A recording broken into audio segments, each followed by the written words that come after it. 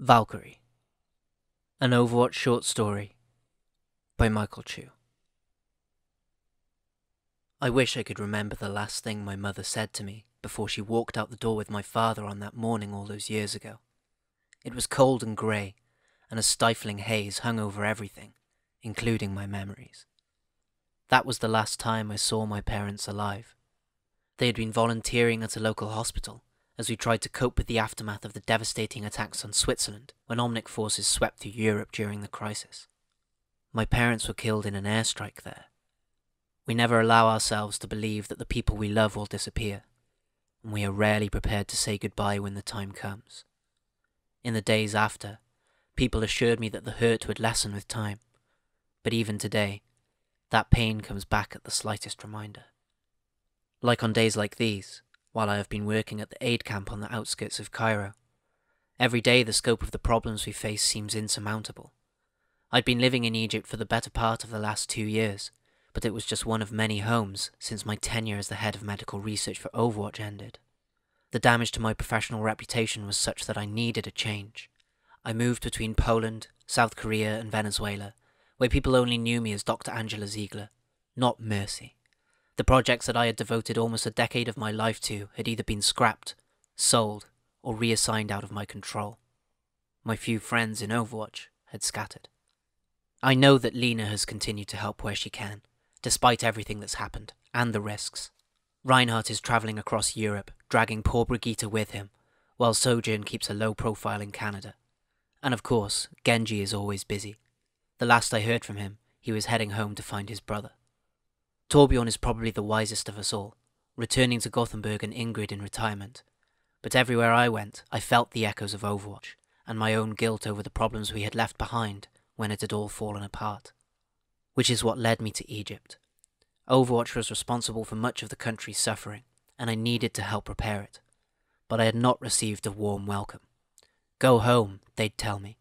You've done enough damage. The truth is that in their time of need, people still expect us to come to their aid, even as they curse us. I didn't become a doctor to be thanked. Jack Morrison looked good for a dead man. Death had not softened his square jaw, nor hardened the guileless innocence that gave him the look of a Norman Rockwell painting come to life, despite the scars slashed across his face. I sensed that his greatest scars were in his head, despite the recent festering wound on his back. It was the latter of these injuries that had brought him to my mostly unfurnished apartment just off the Khan el Khalili souk. When I pushed him for details, Morrison was typically taciturn. He'd always been a textbook example of a difficult patient. "Stubbornness is the only thing with a chance of killing him," came the voice from the kitchen. The voice's owner, Anna Amari, was rummaging through my kitchen cupboards for tea, making herself right at home. It seemed that Morrison hadn't been alone in miraculous recoveries. We'd all believed that Anna had been killed by a sniper's bullet in Poland, and yet here she was. She looked older and thinner, showing a slight frailty that for the first time in as long as I had known her made me think of her as mortal. She still possessed the statuesque posture of a military officer.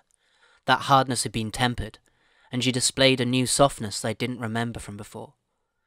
"I can try to run some tests, but I don't have the equipment I need here," I said, applying an anesthetic sealing spray to Jack's back. "This is an aid camp, not a genetics lab." "Time isn't something we have a lot of," Morrison said dryly. "Just give me a few medkits, I'll make do." "I'll see what I can scrounge up for you." I thought about the trio of biotic grenades he carried, and the cartridge darts tucked into Amari's bandolier. Items stolen from Overwatch, or in the case of the darts, an adaptation of my technology that had been made without my approval. Just another example of how my time with Overwatch hadn't gone the way I had wanted. My irritation surprised me. I should have been happy to know that Jack and Anna were alive, but they were both a very physical manifestation of something that I was trying to escape, and I could feel walls spring up between me and whatever they had brought with them. I dug through the boxes of supplies that made up most of my living room furniture, finding mostly rolls of bandages, sealed bottles of antibiotics, and miscellaneous medical equipment. They wouldn't do much for Morrison's current situation. Overwatch's footprint had been so massive that even now, years after its disbandment, its echoes could be felt everywhere, from Egypt's crumbling infrastructure to the mundane familiarity of a light blue package of bandages. If I was being honest, escaping Overwatch had been at best an optimistic goal. Jack started picking through some of the supply crates, making a small pile next to him. "What are you doing here, Angela?" "Trying to find some medkits," I shot back, "like you asked." "That's not what I mean." He was turning over a particularly expensive medical scanner in his hands quizzically. "What are you doing here in Cairo?" "That's delicate." I glowered and snatched it from him, tossing it back into the box with a little thud that made me wince. I let out the breath I didn't realize I'd been holding. There are people here who need help. What was I doing here? I told myself it was to help, that there were people here who needed me. Egypt had too many problems and not enough people who were willing to help, with vultures preying at the edges of society. It wasn't as glamorous or exciting as my previous postings, but it was uncontroversial, and it was helpful. "Surely a hospital or a lab at a university would be better suited to you," Anna said, having apparently found some tea leaves to her liking. "As it turns out, being a prominent ex-Overwatch official isn't the sort of experience on your CV that people are looking for," I snapped. I took a deep breath. It was as though the years had never passed, and we were right in the heated arguments of the last time we'd all been together. "I'd prefer to keep a low profile. More than I can say about the two of you." Jack scowled. "At least my enemies know I'm coming for them." "Your enemies?" I asked incredulously. "The United States government, Germany's largest bank, Helix Security. Did I miss anything?" "Lumerico." Jack had the temerity to sound proud of himself. "And Mexico's largest energy company, which, incidentally, is run by their incredibly popular former president and universally loved war hero." I sighed. "Those enemies won't do much for your reputation." "Collateral damage is an unavoidable part of war," Morrison said matter-of-factly. "You were always good at rationalizing things," I said. I understood that in his former position, flexibility of thought was crucial to survive, but it seemed that trait had survived into his new life. "I'm getting closer to finding the ones responsible. I'm getting closer to the truth." The fervour that crept into his voice sounded like obsession. "The truth," I said flatly. "The truth about what happened to Overwatch, about Talon, Switzerland, about everything. That's my new mission." "It doesn't seem that new, other than the masks." "What would you have me do then?" Jack snapped. "Fly to Gibraltar and join up with Winston? You think the same people who brought down Overwatch won't take him down too?" Winston saw that the problems in the world were growing, and he saw Overwatch as the solution for everything. I don't think Winston ever questioned why things had fallen apart. He loved it and needed it too much to see how it had damaged and changed us all. Being in that room with Jack and Anna only reinforced to me that we were all still broken. Doing the same thing as we had done in the past would only lead to another disaster. The world didn't need that. Winston's heart was in the right place, but that didn't mean he was right. "Let Winston play hero," Jack said dismissively. "I'll do what needs to be done. Reyes, Ogundimu, Maximilian, Viali, Sombra, Odiorain, and the rest of them. They'll be dealt with." Reyes. Just the mention of his name caused a shiver. I thought I'd buried all three of them. Morrison, Amari, Reyes. But their ghosts lived on. "We were all responsible, Jack. Overwatch is gone. Your personal revenge won't change anything." "Someone has to make them pay. I will get justice." "Justice," I scoffed.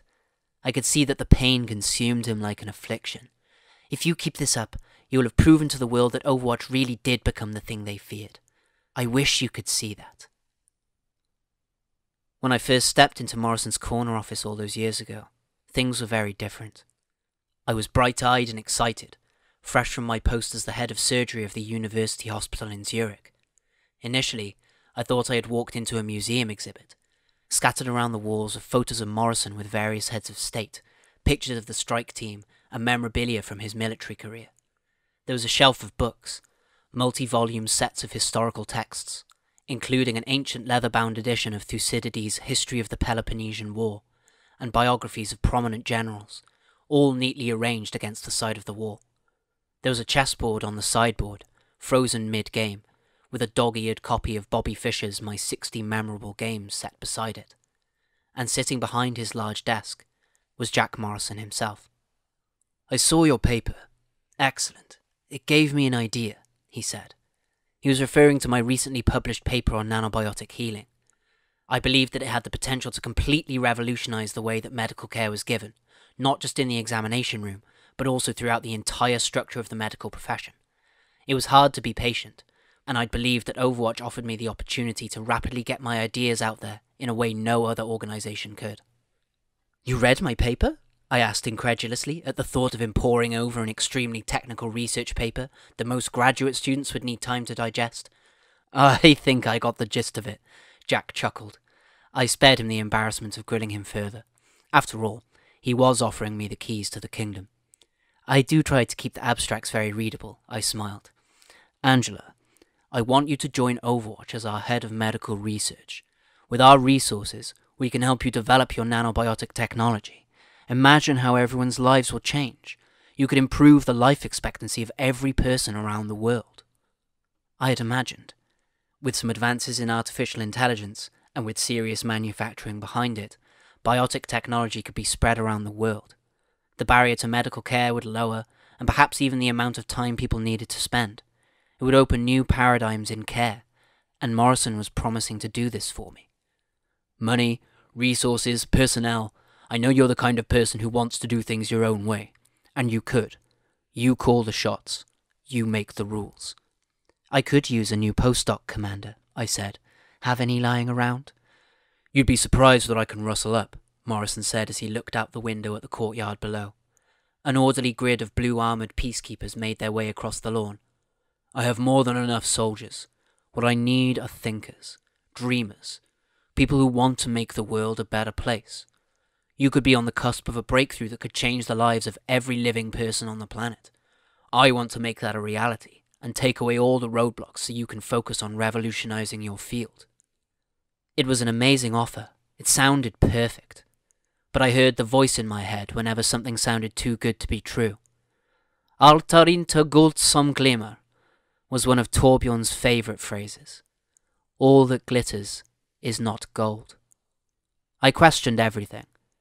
It was a habit I had always had, even when I was a child, but my education and perhaps my proximity to Torbjorn had sharpened it. It was mostly to my benefit. It helped me to do the science, but it did give people a certain prickly opinion of me.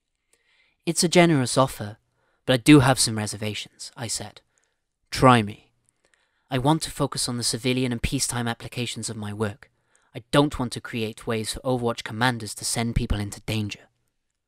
Morrison steepled his fingers. The Omnic crisis had been over for over 10 years. Overwatch was built to win the war, but they've given me a new mission now, to make the world a better place. We've invested in research in biology, chemistry, infrastructure, climatology, every scientific endeavour that can better people's lives. I want you to be a part of this. You could be responsible for one of the biggest shifts in human life since the creation of the Omnics.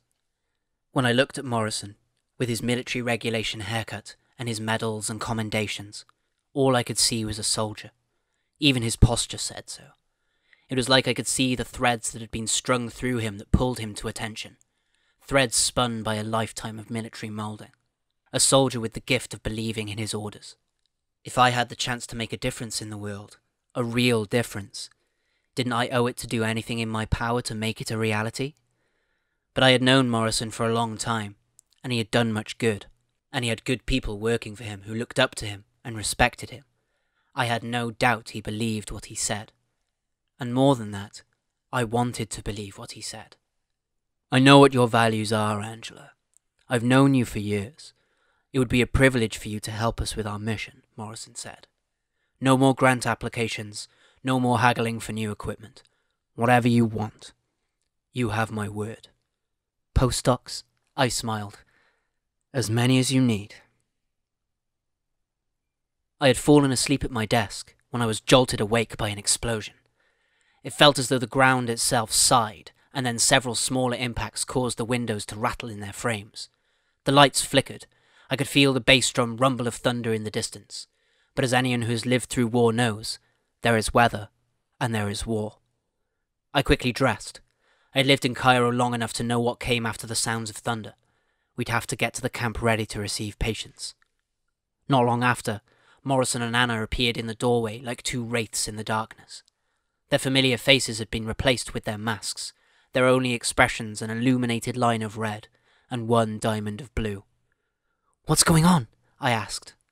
"There's been an attack on the Anubis facility. We need to go, now." Morrison's voice was distorted through some mechanism in his mask that covered his mouth. It manipulated his voice, taking out whatever humanity was left. "Helix will get the situation under control. You'll only get caught in the crossfire." "It's Talon," Jack said. I knew that tone. There was no convincing him otherwise. "Angela, there are people out there caught in the crossfire. They need help that Helix cannot give them." Anna interrupted my protests. "Are you going to come with us?" I knew better than anyone the state of emergency care in Cairo. The last attacks had left a swath of destruction, with large parts of the city still trying to recover. I still had people in my camps who had been displaced or injured in the last breakout. Helix was a peacekeeping force, but in my mind they were little better than mercenaries. They were paid to protect the interests of the government, not its people. An unsurprising replacement for Overwatch. I should stay at the camp. I should get everything in order and prepare to triage an influx of people. I knew what I should do. "I'm coming." I kept the Valkyrie suit in one large packing crate. The biometric lock snapped open with a satisfying thunk. I laid the pieces out, the breastplate, the communications and scanning visor, the biotic charges, the propulsion system, and the staff. Each in their specific moulded foam padding for transit, each unused for some time. As I ran my hand over the white breastplate to lift it from the foam padding, I could still feel the signs of damage from my time in the field. Scratches, dents, and reminders of how dangerous it had all been. I affixed the clasps, and as the power turned on, it moulded to me. The hand grips on the staff had been indented into the shape of my hands, where I had clutched it in desperate situations. The headset and processing unit was the lifeblood of it all, the nervous system that provided me with the information I needed.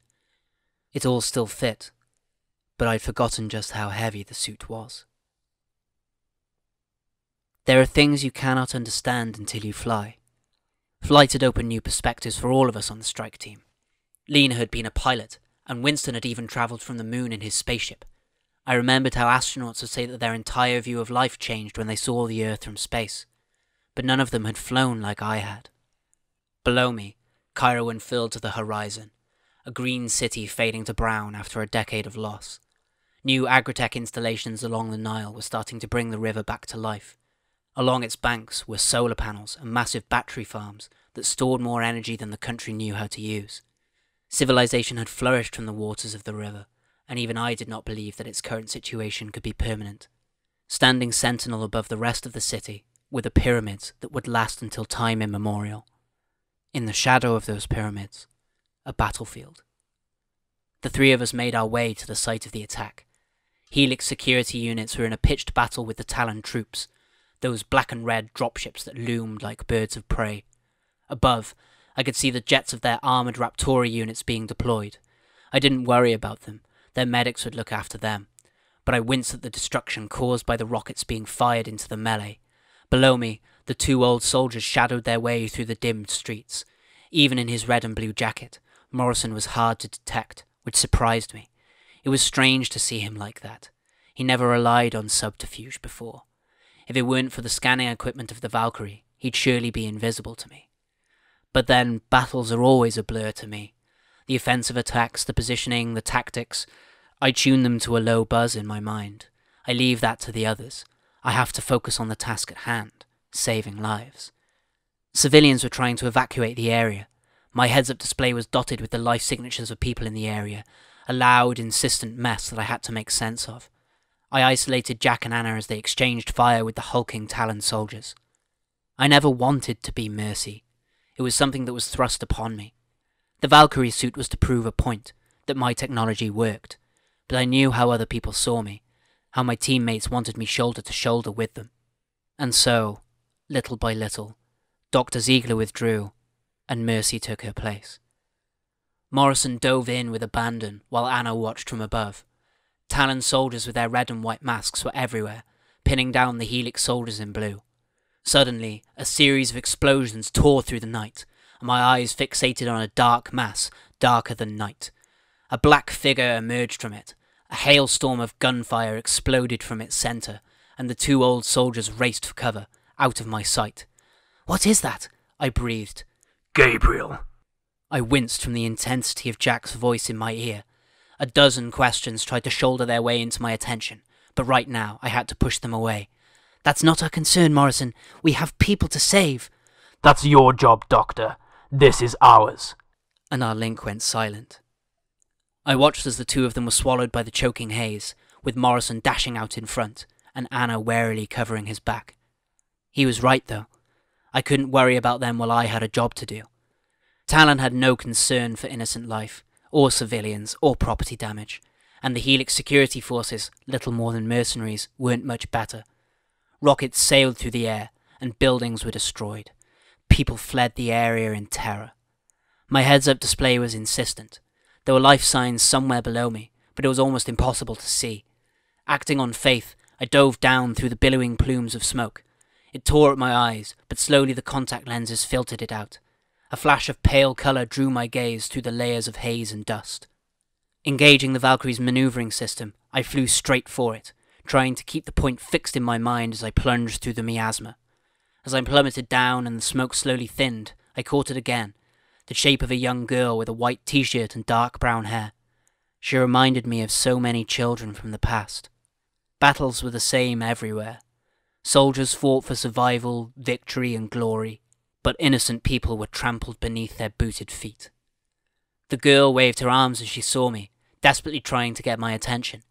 I made a rapid descent through the smoke and touched down amid the rubble of the building's top floors. "Don't move," I said. "Is your leg stuck?" She nodded. She was resigned, exhausted, and looked up at me desperately for help. Such scenes had scarred my childhood. Families were torn apart as people tried to escape the devastation. I remembered city blocks being destroyed in surprise nighttime raids.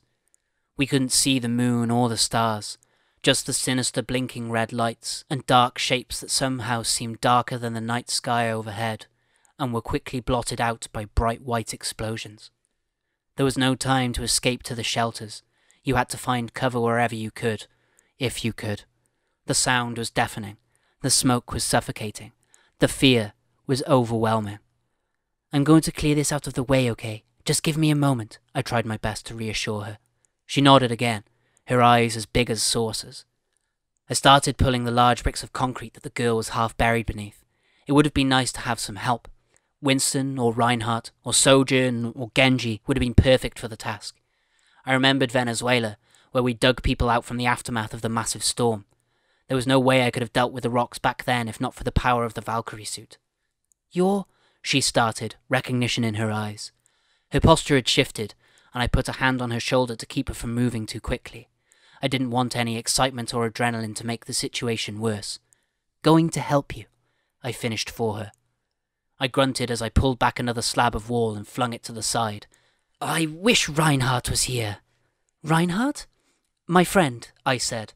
"Big, strong, never stopped talking."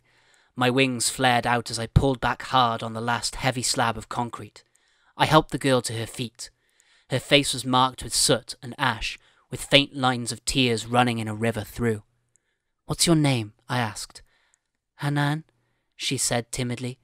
"Let me do a scan," I told her.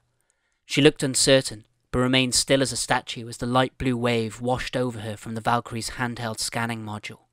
Nothing broken. It seemed like she would be okay. There were some cuts and abrasions, and she was bleeding from a few of those, but that should be easy enough to deal with. I picked up the staff and knelt at her side. As I activated the biotic stream, a faint golden glow emanated from the staff, and then surrounded Hanan, slowly radiating like sunshine. Small motes of light, like dust glittering in the air, freckled as it landed on Hanan's skin. Her eyes brightened, and then she flinched like she had just held her arm too close to a fire. "It might be a little hot," I said. "Let me know if it's too much." She nodded and watched on with amazement as her wounds knit closed. "It's like magic," she said. "Science," I said with a smile. "Much better than magic. Have you ever heard of nanobiotics? Is it like little machines?"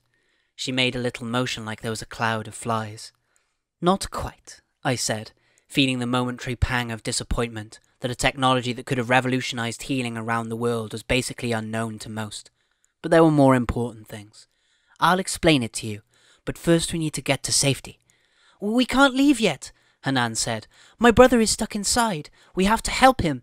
Everyone else left. They wouldn't wait. Gunfire still rang out in the streets.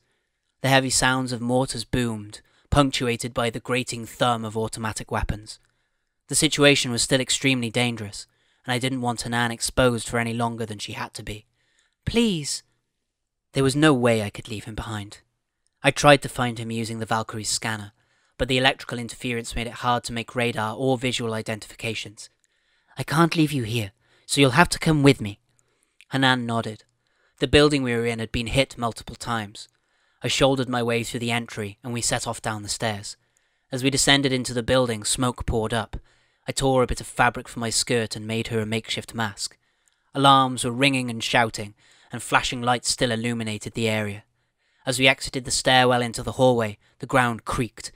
We made our way through the hallways, and as I got closer, I was able to detect another life sign. A heavy door separated us from it. I put my shoulder into the door and wedged it open. Inside the room was an older boy in a red shirt and yellow scarf, slumped on the ground. His arm was bent unnaturally, and I suspected it was fractured. He seemed to be fading in and out of consciousness. "Is that you, Hanan?" he asked, but his eyes were unfocused, looking somewhere up at the ceiling as he heard our approaching footsteps. Hanan dashed in front of me and ran to his side, choking back a sob, fearing the worst. "Yes, it's me. I brought help." "That's right," I said, kneeling at his side. "We're going to get you out of here." I was worried he was going into shock. I couldn't move him until he had been patched up a little. A little stream of biotic healing would hold him for the moment. Like Hanan, he was briefly surrounded by the golden glow of the stream, but slowly it almost seemed as though his entire chest was glowing with radiance. Little by little, his breathing was easier. I turned back to Hanan. "All right, we're going to get your brother out of here," I said. Hanan nodded. Her brother was looking at me, his eyes wild with terror. "How are you feeling?" I asked as I scanned him using the Valkyrie's sonar imaging. The trick was to keep him talking, keep him focused on anything other than his condition. "It hurts," he coughed. As his eyes met mine, they opened wide with surprise of realization. "You're Mercy. I've seen you in pictures." "That's right." It didn't bother me. I knew that in times like this, Mercy was useful. Now, it would give Hanan's brother something to hold on to. "So don't worry, I'll get you out of here." "My parents don't like you very much." He sounded embarrassed. "Maybe when you see them later, you'll put in a good word for me?" I smiled. His facial expression changed, like he was afraid he'd said something to offend me. "Of course," he said earnestly, nodding, but even that small bit of effort seemed to cause him a great deal of pain. "Okay, here's the situation. We need to get you out of this building. Do you think you can walk?" "I think, maybe." "Okay, that's not a problem," I said. "We're going to take it nice and slow. Hanan and I are going to be right here with you." I heard the telltale sound of an incoming mortar. "Get down!" I shouted as I grabbed her and dove back to Hanan's brother, covering them both as best I could with my body and the outstretched wings of the Valkyrie. The wall exploded outwards, sending concrete and glass flying across the room to crash against my armour. Debris rained from the ceiling and hammered down against me. I staggered down, all the protective padding and shielding of the suit bearing the brunt of the impact. When it finally stopped, I stood up, silently reminding myself to thank Torbjorn for all the work he'd done in crafting the suit's armour. "Is everyone all right?" There was no response, so I had to look for myself. The display on the suit was down. As I stood, I heard a cracking sound as one of the wings creaked. Broken. I felt battered, and the physical exertion was starting to take its toll on me. Hanan looked up at me, curled up defensively, her eyes wide and terrified. Her brother wasn't moving. The shock of the blast had been too much, and he'd passed out. It was hard to see outside. It was as though we'd been entombed deep underground. The systems on the Valkyrie were offline. It seemed, for all intents and purposes, we were trapped. A cold sweat came over me. It was almost as though the walls were closing in on us. Is this what my parents felt in their last moments when the hospital was bombed? Were they together? Did they even know what was happening to them? I hoped for their sake they didn't. We couldn't wait this one out. The building was groaning as though it was in its death throes. The fires might burn through as well. Asphyxiation, crushing, another explosion. There was only one way out for us. I strapped the staff to my back and lifted the boy into my arms, moving slowly towards the exit. "Follow me, Hanan, and be careful." I navigated through one hallway, then the next, shouldering over the gaps in the floor. Finally, we neared the main entrance, but another series of explosions racked the building, and I could hear the strain in the walls. I called out to Hanan, "Run! Run for the door!" The building was going to come down. I carried Hanan's brother in my arms, and I felt guilty that I didn't know his name. I ran across the uneven ground, jumping across the gaps, but I wasn't going to make it. The wall was collapsing, the building was collapsing, the world around me was collapsing. My mind raced for possible escapes and found none. Sometimes it made things simple when there were no complicated solutions to choose from. All I could do was try to save the ones in my care. I threw myself over Hanan's brother as the entire building came down around me, crashing into my back and pushing me to the floor. The world went dark. When it brightened again, I heard a voice calling out to me. A large weight seemed to lift. Beneath me, Hanan's brother, what was his name? The Valkyrie suit, insisted that he was fine as could be. "Hanan," I called out in a daze but heard no response. Coughing, I rose slowly as debris crumbled off my back. A strong arm gripped mine. It was Morrison. With the mask off, he seemed human again. Jack's face was covered in dust and soot, except for a patch where his mask had been, and his jacket seemed to have a few more holes in it. "Angela, we need to get out of here," he said. "The girl!" I coughed out. "I have her," came Anna's voice from the haze. Anna was scanning the area, prowling like a stalking cat. "It's time to go." The rest of the day passed in a blur of activity, admitting a river of patients who had been caught in the crossfire, including police, Helix agents, and first responders. There weren't enough doctors, beds, or time to devote to them all. By the end of the day I was exhausted, numb, and surviving solely on coffee. By the time I finally took a break, the sun had sunk past the horizon and a nighttime chill had settled over the camp. Jack and Anna came in to see me. The masks were gone, but their memory was still imprinted on my mind. "Where will you go next?" I asked them. They each had a large bag with them. "Gabriel was here. We have to follow him," Jack said. There hadn't even been enough time to process what I'd seen on the battlefield or to consider what it all meant. "He survived?" I asked, immediately struck by the absurdity, but then I winced. There'd been too much death today. "Old soldiers are hard to kill," Jack sighed. "Gabriel led the attack. We need to follow the trail before it goes cold. Somewhere in Europe, it seems like. It was where we had been heading before we took a detour here. Maybe see some old friends." "Well, good luck out there. I hope you find whatever it is you're looking for," I said. "You could come with us. We could still use your help." The way Morrison said it, I could tell that even he didn't think there was much chance I would accept. "I can't stay here, but I can't go with you either." I shook my head. "We're heading in different directions." "Time will tell," Morrison nodded. "Good luck, Angela. And thanks for the medkits." He grinned and gave me a mock salute as he departed, slinging his pack over his shoulder. Anna lingered a few moments longer, and the pair of us watched him as he set off. "We're all fighting the same battles," she said, placing her hand on my shoulder. "We've never fought the same battles, Anna," I said. "I don't even like battles." "Maybe not, but we're all still fighting. Jack may not be as idealistic as he once was, but he's just as bullheaded as ever." Anna sighed. "The more things pass us by, the more we want to hold on to them. He can't fight the past. He has to know that. I think Jack will always find something to fight. He needs it." Anna's eye narrowed. "Our generation's war is over. Every generation has one. Why do we fight? For blood, for money, for king and country, for justice, for what we believe in. It's not always on the battlefield. Some wars last for decades, but ours is over in an instant. Gabriel built our team to save humanity, but he couldn't rebuild afterwards. Adawe and the others thought Morrison was the one who could. He looked the part after all, the war hero, compassionate, brave, confident, political. But at the end of the day, a soldier, and all soldiers only know one way to live.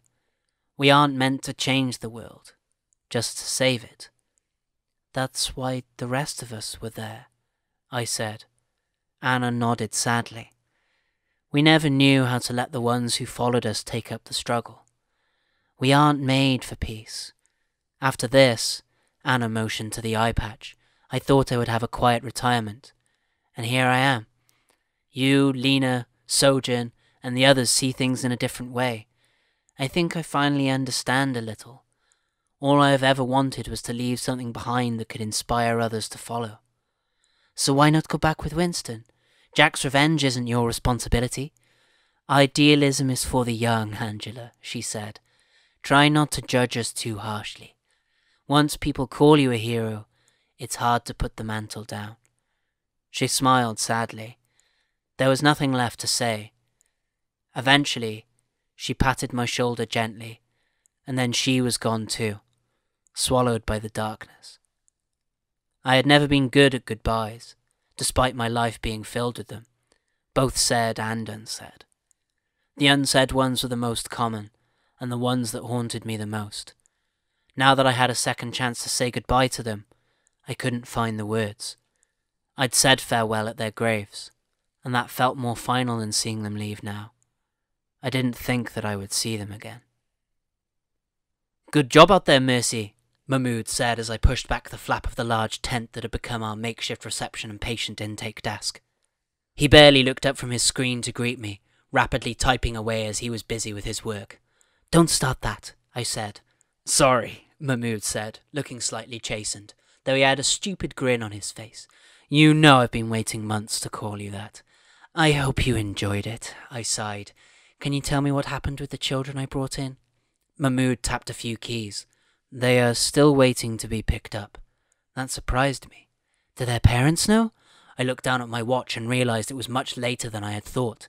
It's been hours. Mahmoud looked as though he didn't want to answer my question. Oh. Mahmoud finally said. Their parents were both killed. We're trying to locate the next of kin. One time, I was that girl who waited for her parents to return. I still remembered the voice of the police officer who came to tell me, but I didn't remember his face at all. Dr. Ziegler? Mahmoud asked. Are you all right? I realized that my finger had moved up to wipe away a tear from the corner of my eye, underneath my glasses. Just tired. You did a good job out there. Those kids would never have made it if you hadn't found them and gotten them out of that building. Someone had to, I mumbled as I excused myself, suddenly feeling the stuffy confines of the tent. As dusk fell across the Giza Plateau, the rows of the treatment tents, arranged in their grid with military precision, their white canvas reflecting the last remainders of dusty light, looked like a new annex of mastabas that had somehow survived the millennia of wind and sun and time without effect. The ancient Egyptians who inhabited the neighbouring tombs had given much in life and more in death in the pursuit of life eternal, to no avail. In a gap between two tents, I watched Hanan and her brother. Her brother was lying down on a coat, while Hanan was sitting at his side trying to raise his spirits. Anna's words came back to me. For the past few years I had thought perhaps that my fight had ended in failure. When I thought back to when I was in Morrison's office, and I had first decided to join Overwatch, I wasn't sure if I could ever be that optimistic again. But I knew that the fire that burned then still burned inside me now. The struggle, the doubt, and the controversy had worn away that vast reserve of heroism I once possessed. Perhaps I thought that it was something that once spent could not return. But we all must face our everyday challenges and crises. From time to time, our will to fight is worn down, but it will always return. As I watched Hanan spread her arms like wings, I knew that my battle was not over. Heroes never die.